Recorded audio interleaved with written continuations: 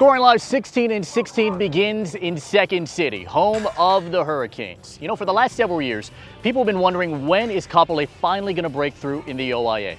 Well, if there's ever a time to do it, it's this year. After acquiring some much-needed pieces offensively this summer, the teal and the black have a revitalized swagger as they enter the fall. That, combined with a defense ready to explode, could be the formula for the Hurricanes to finally storm their way to an OIA title. This is Kapolei, and this is 16-16.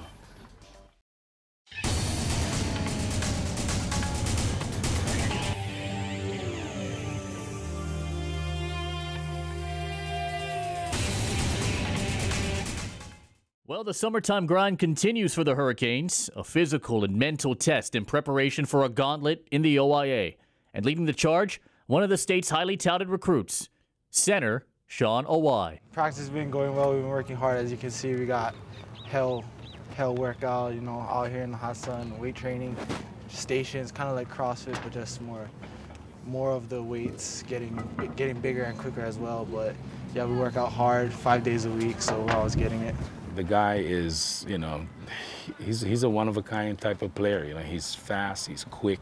We're expecting him to be a leader, but not just on the offensive line. We expect him to take his leadership level to the next level. You know, I just want the offensive line as a whole. You know, just be quick off the ball, get back, get the next play in, and just basically dominate and we're working on our communication as we get towards the season, just so all the offensive linemen can click and we can get together and just dominate.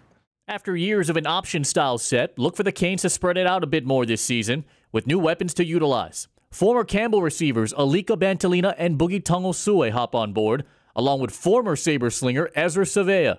The junior, who played his freshman ball at Kapolei, returns home, adjusting to a new team with a new offense. If you compare them, it's like a big difference. Campbell, it was like a little bit relaxed, but at the same time it was a no huddle. Over here is a fast pace and going tempo, because we want to catch the defense off guard. The hardest part over the summer was basically like getting my speed up and like having a faster tempo with football, and just still learning how to be a leader. Just a lot of talent, a great skill set. He reminds me of a young Randall Cunningham, really, the way he runs, the way he moves. Obviously, this year he's more mature than he was last year.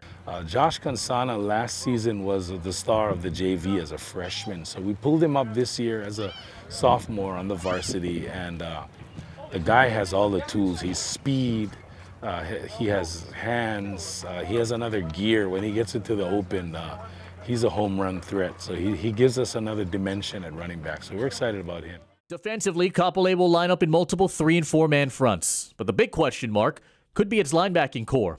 With the loss of Ronald Matautia to graduation, returnee Omar Mareko, stud sophomore Rocky Savea, and a slew of others will look to carry the load this season. We have some hybrid players that can do both, like Johnny Morrison, who can play with his hand in the dirt. Last year he had 9 sacks, 12 tackles for loss. He's got bigger and stronger, so we expect big things from him on the D-line. Punaho Mahilona is going to anchor the D-line again as a nose tackle. So we just want to prove people wrong. Always doubting us, like saying like we aren't up there yet. We're not good enough. We're just ready to show it's our time. Time that can't pass by fast enough, as Kapolei looks to achieve their ultimate goal.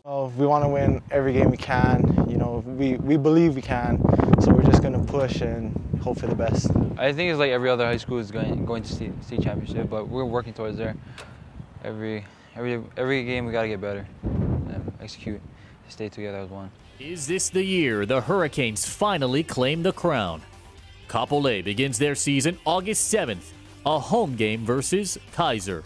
Felipe Ojastro, ScoringLive.com.